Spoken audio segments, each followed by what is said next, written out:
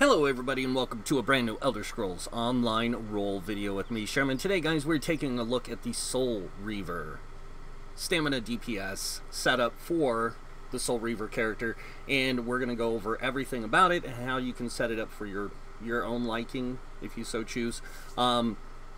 Remember, everything in this video is just a suggestion. It is just me making those, showing you the tools that you can use as suggestions. You do not have to use the same exact gear setup, weapons, tools, anything like that. You can choose how you want to do this. But let's go ahead and get started.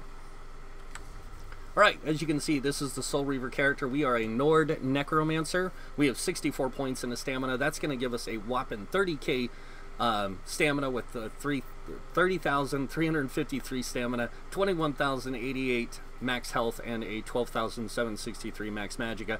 As you can see, our stamina recovery is coming in at 1,110 with a health recovery of 321 and a magic recovery of 534.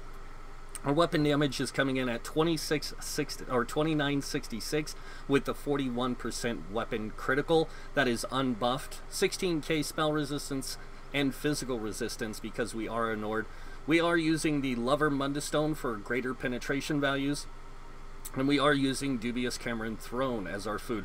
Artaeum Takeaway Broth is also another one you can use. That'll give you stamina. Max stamina and health recovery and stamina recovery. So taking a look at the foods, again, Dubious Cameron Throne, that is the better option for this for stamina DPS. Another option that you can use is the dual stat food, blue food, which will take you up to 24k health, 32k max stamina. And the only issue is your stamina recovery drops to about 688. If you can hold and sustain with that, then you're good. Alright, this is a medium armor build. Moving on to the potions, we are using the power pots. That is going to give you stamina, major endurance, which is going to increase your stamina recovery by 20%. Also grants major brutality and major sorcery. Right, going over the gear set, starting with the monster set, we are using Veladriths. Veladriths is a really good set for stamina DPS, and for the Necromancer, it really kind of fits that theme of the disease damage. So as you can see, the one piece adds weapon damage, the two piece, when you deal damage, you have a 20% chance to summon or to spawn 3 disease spores in front of you after 1 second that deal 13,209 disease damage to the first enemy they hit. This effect can occur once every 9 seconds. The next set we're using is an unusual set, but it's a really good one. It is called Gladiators, Kvetch's Gladiator set. This one has the 2-piece of weapon critical, 3-piece weapon critical, 4-piece weapon damage, and then the 5-piece. When your target is under 25% health, add 1,800 weapon damage to your light and heavy attacks. This basically boosts your light and heavy attack damage by a lot. We're talking like almost 7k weapon damage when you're totally buffed out. Alright, moving on to the next set we're using. We are using Briarhearts. Briarhearts is another really good set that complements this build very well. As you can see, the 2-piece bonus is weapon critical, 3-piece is max stamina, 4-piece is weapon critical, and then the 5-piece. When you deal critical damage, you have a 10% chance to increase your weapon damage by 449 for 10 seconds. While this effect is active, your critical strikes heal you for 669 health. This effect is going to occur once every 15 seconds. It does have a 10-second uptime with a 5-second downtime in between, and that's on a 10% chance. This thing will be up pretty much non-stop. You'll have I think it's somewhere like a 60% uptime of it. Because of the 5-second downtime, it comes out to about 60%. Sometimes even a little bit more. If you're really good, you can get it up to like 75%. Alright, now, going over the traits on our armor, we are using Sturdy on the helm. This way we can block some damage. We are using a reinforced chest. This is going to give us increased resistances. And since our chest is heavy, it's going to be a lot bulkier on the resistances. And then on the leggings we have medium and we have sturdy as well. Now the reason we did this is so this way we could take advantage of the block cost reduction of the sturdy pieces when we are tanking. and then the reinforced to help boost our resistances even when we are tanking or not tanking. The smaller pieces are divines. This is going to allow us to swap Mundus Stones and utilize Mundus Stones more effectively. So we do have 4 divines on the small pieces, and as you can see, the enchants on the big pieces are tri-stat. This allows you for a more flexible hybridized character, so you can play any of the 3 roles: tank, healer, and damage dealer. On the smaller pieces, we do have max stamina. This is primarily a stamina build, so it works really good as purely stamina based. Moving on to the jewelry, we are running 2 tri-runes with weapon damage on it, on the rings. This is going to give you that same ability to hybridize your character really well. And then we are using an infused shield play necklace, which reduces the cost of bash and block by 486 on the bash and 324 on the block cost. That just saves you stamina on those, using those things. So if I'm going to bash somebody, as you can see, watch, I'll go down here. I'm going to actually just bash this guy. You guys can watch for yourselves. It doesn't take me that much stamina because of that block cost, or that bash cost reduction. So, and even as a DPS, I bash a lot anyways, so. Alright, moving on to the weapons, we are using a 2-handed axe as our primary weapon. The reason I chose axe is with the passive for 2-handed axes, you get a chance to apply a bleed with your light attacks and even your heavy attacks. It's a 16% chance. It is nerd honed with a disease enchant, sticking to that theme of the necromancer. Moving on to the back bar, or the back weapon, we have a bow, Briarheart, with that is infused with a weapon damage enchant. This is going to help you maximize your max weapon damage and allows you to push that weapon damage really high. Don't mean to cough in your guys' ear. Alright, now we're going to move on to the skills. And with your skills, make sure you unlock all the class skills and passives that are going to fit your playstyle. In this case, we're more stamina based, so we're going to unlock all the stamina Gravelord abilities.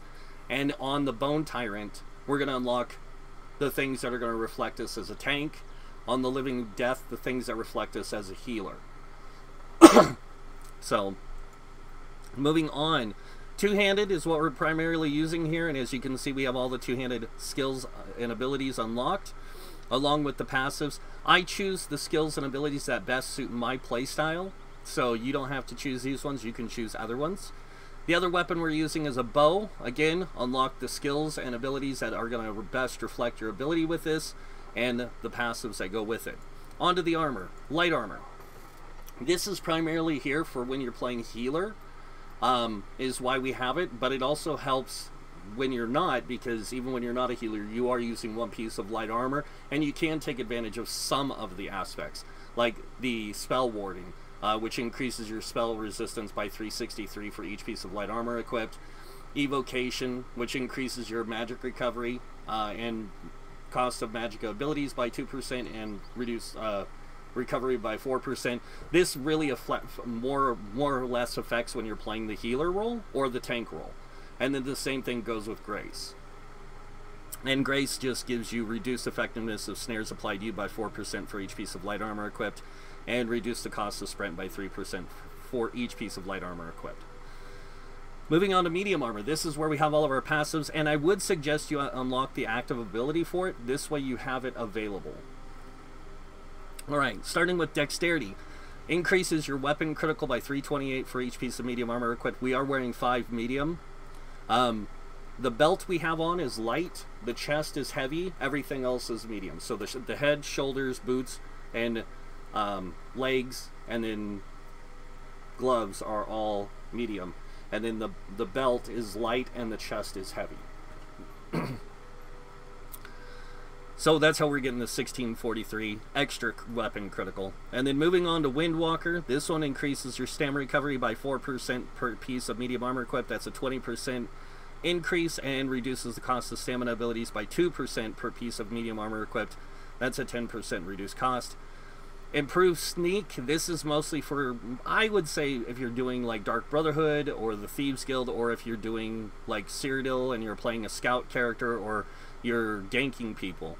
that's what this is for. This one reduces the cost of your sneak by 7% for each piece of medium armor equipped. As you can see, that's a 35% reduced cost. And then reduces the size of your detection area while sneaking by 5% per piece of medium armor equipped. That's a 25% reduced detection size. Moving on, agility. When 5 or more pieces of armor, of medium armor equipped, you increase your weapon damage by 15%. This is really good for that high damage output. And then athletics increases your movement speed bonus of sprint by 3% for each piece of medium armor equipped. That's a 15% increase. And then reduce the cost of your dodge roll by 4% for each piece of medium armor. That's 20%. We actually get a really good dodge roll reduction because of the fact that we have that 20% plus an extra 16 in our champion points. So heavy armor, resolve. Again, this is more related to playing when you're playing a tank because it's going to give you higher resistances. Increase your spell and physical resistance by 362 for each piece of armor equipped. That's an extra 362. Constitution increases health recovery by 4% for each piece of heavy armor equipped. And then the final one here, you can restore 108 magic and stamina when you take damage for each piece of heavy armor equipped. This effect can occur once every 4 seconds. And then we have Juggernaut, which increases your max health by 2% for each piece of heavy armor equipped. Current bonus is 2%. That's going to add to your max health pool. World skills, you can be a vampire or werewolf with this. Either one is really good. Vampire is pretty good with this. Werewolf is definitely better because werewolf can take advantage of the high stamina. Moving on, we do have all the ultimate, the active abilities, and all passives unlocked on Soul Magic. The reason why is because Soul Shatter, when your health drops below 20%, your soul explodes, dealing 2,445 magic damage to enemies within 8 meters of you. This effect can occur once every 2 minutes. Soul Summons allows you to revive once every hour without spending a soul gem. Somebody actually pointed this out to me, the Soul Shatter. I never thought about that. It's actually pretty good. And if you're playing a Magicka character, it's even better. Soul Lock. Killing an enemy with a weapon ability has a 10% chance to automatically filling an empty soul gem. And then moving on to the Fighters Guild, make sure you unlock the abilities and skills that reflect you and your playstyle, and then unlock the passives. Same thing for Mages Guild and the passives. And then Psijic Order, I do the same thing. I unlock the skills. And mostly, as you can see here, I unlock like Crushing Weapon, the Stamina Morph. I did unlock Min Spirit because it's a really good heal if you want to play when you play a healer. And then we have Thieves Guild, not Thieves Guild, sorry, Undaunted, where I unlocked all the passives and the passives and the active abilities. Make sure you get the Undaunted passives. Now, you can only get these from doing dungeons in the game or trials, so you can get it from doing daily delves as well through the Undaunted quests, but it's a lot easier just to do dungeons. And as you can see here, this one increases your max health and stamina and magicka by 2% for each piece of armor type equipped. So that's 1 heavy, 1 medium, 1 light. We are wearing 5 medium, 1 light, and 1 heavy. That's going to give us that 6% increase on all stats. Moving on to Alliance War, same thing, unlock the passives or the active abilities that you're going to best suit you. And if you do a lot of PvP, I would suggest unlocking everything in here and also over here, because you never know when you might need this in those areas. Racial skills, Nord.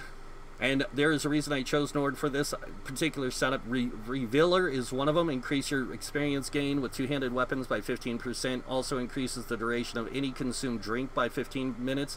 So when you use Dubious Cameron Throne, you get an extra 15 minutes added to the 2 hours. So that's 2 hours and 15 minutes. When you add the 20 minutes from the crafting, provisioning passive, that is a 35-minute increase. So you actually get 2 hours and 35 minutes with the Nord.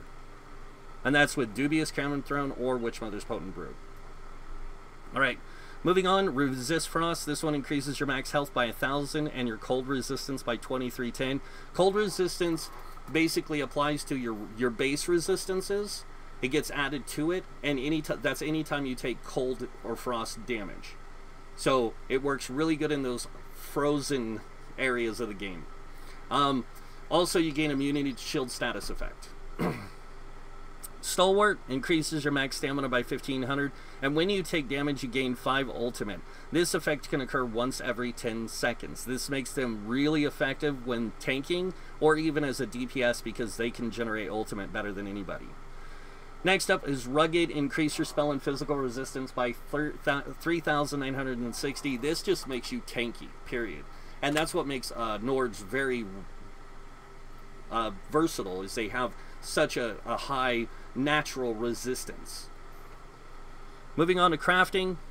Alchemy, medicinal use. This was when using a potion, resulting effects last 30% longer. So it makes your potions last longer, so you can use them more effectively. And then provisioning, gourmand and connoisseur. This just basically adds 20 minutes to your duration of eating food and for drinks. So this 20 minutes plus the 15 minutes really helps the Nord in a big way.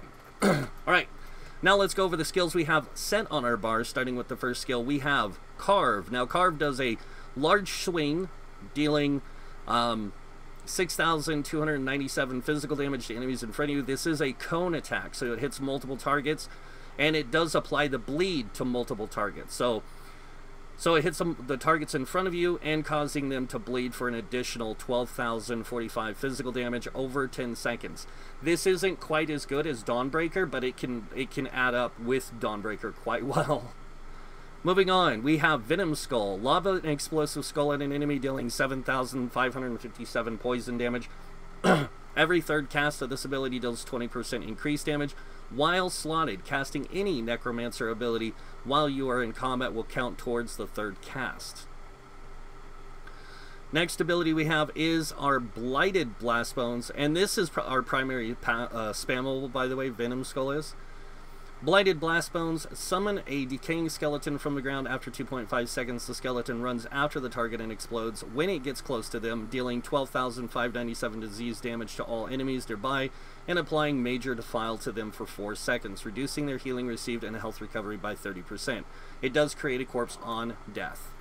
Next ability we have is Executioner. This one, spin around and strike your enemies down, dealing 4,064 physical damage. Deals up to 350% more damage to enemies with less than 50% health. This becomes my primary spammable when I get the enemies below 50% health. What I'll do is I'll run my rotation: Carve, Light Attack, Venom Skull, Light Attack, Blighted Blast Bones, Light Attack, and then Executioner Strike. And I'll do it about 3 times with Light Attacks weaved in between. Next we have Skeletal Archer. Unearth Skeletal Archer from the dirt to fight by your side for 16 seconds. The Archer attacks the closest enemy every 2 seconds, dealing 2,517 physical damage. Each time the Archer deals damage, its next attack will do 10% more damage than the previous attack, and it does also create a corpse on death. Last one we have is our ultimate, and that is Flawless Dawnbreaker. A lot of people use this as for stamina builds because it adds 5% weapon damage. Now arm yourself with Meridia's Sacred Sword and dispense her Retribution, dealing 10,506 physical damage to enemies in front of you and an additional 12,726 physical damage over 6 seconds. While slotted, your weapon damage is increased by 5%. Moving on to back bar, we have Rearming Trap. Set a sharpened blade trap at your location, which takes 1.5 seconds to arm and lasts 1 minute. When triggering, the trap deals 2,435 physical damage and additional 6,984 physical damage over 6 seconds, immobilizes the enemy for 6 seconds, and grants you minor force, increasing your critical damage done by 10%. After being triggered, the trap resets and can be triggered 1 more time, so it has a 12-second uptime in total. Next we have Poison Injection. Shoot an arrow coated with Bandari poison at an enemy, dealing 4,318 poison damage and an additional 8,710 poison damage over 10 seconds. The damage over time deals up to 260% more damage to enemies under 50% health. This is basically like a bow execute, but it's not, as I would say, as effective as Executioner Strike, because you have to let it run the duration of the 10-second ticking. Now moving on, we have Endless Hail. This one, launch a multitude of arrows into the sky to rain down, dealing 1,116 physical damage to enemies in the target area every 0.5 seconds for 10 seconds. Then we have Razor Caltrops. This one, hurl an exploding ball of Caltrops that scatter over the target area, dealing 1,674 poison or physical damage every second and reducing their movement speed by 30%. When the ball of Caltrops initially explodes, it deals an immediate 5,221 physical damage. Last one we have here is a synergy. It's a really great synergy, great for in groups. Hurl webs to ensnare your foes, reducing the movement speed of enemies in the area by 50%. After 5 seconds, the webs explode, dealing 7,431 poison damage to enemies within. A ranged ally targeting an enemy in the webs can activate the Black Widow synergy, dealing 8,604 poison damage to the enemy and summoning 2 spiders to attack for 15 seconds. The spiders bite enemies for 2,087 physical damage and can poison them for 9,000 poison damage over 10 seconds. The last one is we have here is our primary ultimate we're going to use most of the time, and that is Pestilence Colossus. Unleash a Pestilence Flesh Colossus to pulverize enemies in the area. The Colossus smashes the ground 3 times over 3 seconds, dealing 8,913 damage, 9,804 damage, and then 10,698 disease damage with the first, second, and third smash. Each smash applies major vulnerability to the enemy hit for 3 seconds, increasing their damage taken by 30%. And that is the skills. We're going to go over CP, and I'm going to go over this pretty quick.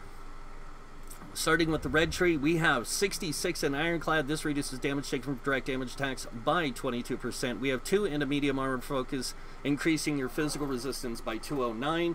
While wearing 5 or more pieces of medium armor. We have 2 into Spell Shield, increasing your spell resistance by 209. And then moving on over here, we have 56 into Thick Skin. This reduces your damage taken from damage over time effects by 20%.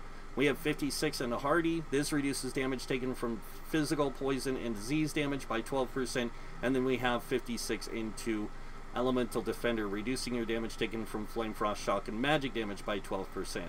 Moving on over here, we have 32 into Quick Recovery. This increases your healing received by 8%. Moving on, 40 in Warlord, which reduces your break free cost by 16%. 16 into Sprinter, reducing your sprint cost by 10%. 16 into Bashing Focus, reducing your bash cost by 10%. And then moving on over here, we have 75 into Mooncalf, increasing your stam recovery by 14%. 43 into Tenacity, increasing your magic and stamina fully charged heavy attacks by 10%. And then over here we have 40 into Tumbling, reducing your dodge roll cost by 16%. And then 40 into Shadow Ward, reducing your block cost by 16%. Moving on to the blue tree, 43 into Bless. This increases your healing done by 10%. This is mainly if you're using Vigor. That's why I have this here. You don't have to use this if you don't want it. Moving on to the middle tree, we have 35 in a Physical Weapon Expert. This increases your damage done with light and heavy attacks for two-handed weapons and bow weapons, as well as werewolf form, by 20%. It affects all stamina weapons, but... Next, we have 40 in a Master at Arms. This increases the damage you do with direct damage attacks by 16%. This includes light and heavy attacks. We also get Retaliation, Reposit, and Butcher, which all really greatly help you out in the long run. Moving on, we have 56 in the Mighty. This increases physical, poison, disease damage by 12%. 56 in the Precise Strikes, increasing critical damage and critical healing with abilities by 20%. And then 40 in the Thaumaturge, increasing your damage done with damage over time effects by 16%. Now, just to let you guys know, this setup is, this right here is primarily the damage dealer setup. And I'm just going to show you guys how it looks when you're using it, so you guys can see for yourself. And I will take it into a dungeon as well, so you guys can see it. And before I get too far, I'm going to let you guys in on a little secret, because I get asked this all the time. Sherman, can I play this as a, there you go, 30k DPS, and that was running a really bad rotation. Can this play solo? Yes. All my builds like this can play solo if you want them to. They work really good at that. Alright, so we're going to do the same thing here. I'm going to do the same parse, but on this, as you saw with that other one, we did 30k DPS. If you guys want to see the results, here you go. We had 4,737 weapon damage with a 56% critical 80% critical damage, 5,000 physical penetration, and then down here, our Endless Hail was actually doing pretty good. Light Attack was doing 11k damage when you get them below 25% health. And then Executioner Strike did 14k, 24 with Blighted Blast Bones. This thing does a pretty decent amount of damage.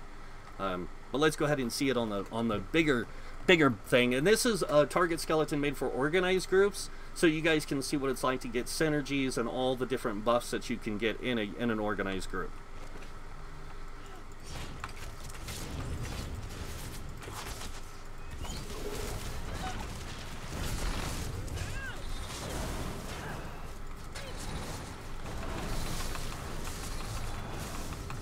There you guys go, almost 40k DPS. And if I had a Maelstrom bow, I can promise you I can get a lot more.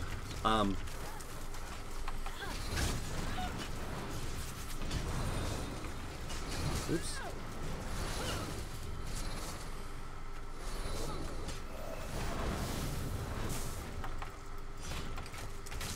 I made a few mistakes already in my rotation because of the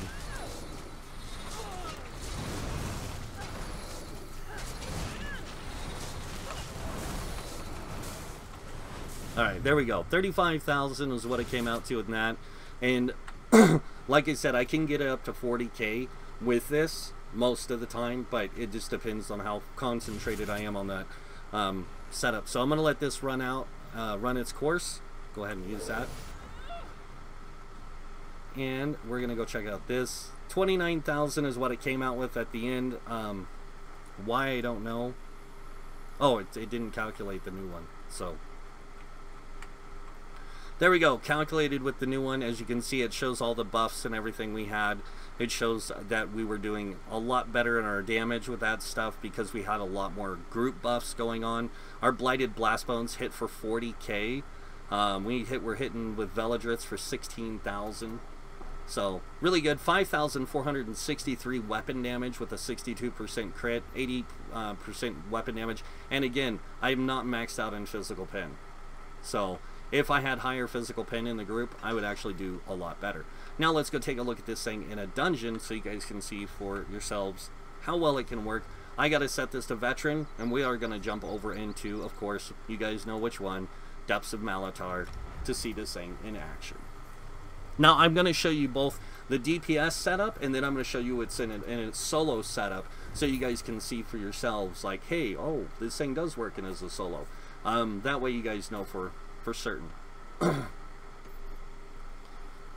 So if you want to play this as a solo build or you want to play it as a DPS build, you get that choice, and I'm going to show you how to do it. Alright, so I will die most likely because I don't have anything here to keep me alive. So I'm going to go ahead and swap bars. I'm going to get ready for the first pull of enemies. And we're going to do this, and we're going to drop.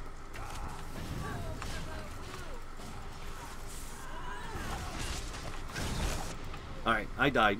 21,000 DPS, not too bad. Now I'm going to set up for solo. Every DPS build I come in here with, I die. I always die until I set it for solo. And then usually I can get through it. So let me go ahead and set it for solo.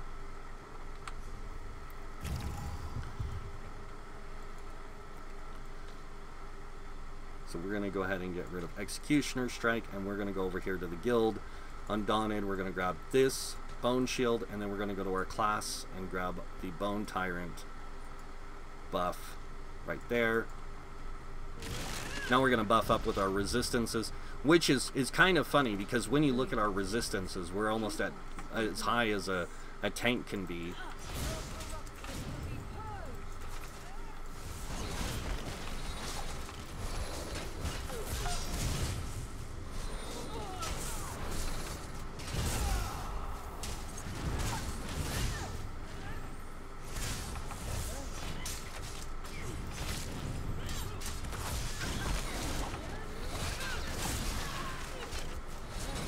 Oh. Barely made it through that. But as you guys can see, it still works even as solo build. Works out pretty good, and I did 36,000 damage to those guys. It wasn't too bad. For solo play, it works out pretty good. But that's pretty much it for the Soul Reaver, guys. That's the Soul Reaver in action, in a dungeon. So you guys can see for yourselves. It does do really good DPS, but if it's a matter of just knowing how to play it. That's it. Take your time, enjoy yourselves, and you guys know what's coming next. If you guys like this video, hit that like button. If you guys want to see more videos by me, you can subscribe. Other than that, I want to thank you all for watching. Until next time, have a wonderful day, and this guy might see you in game. Bye.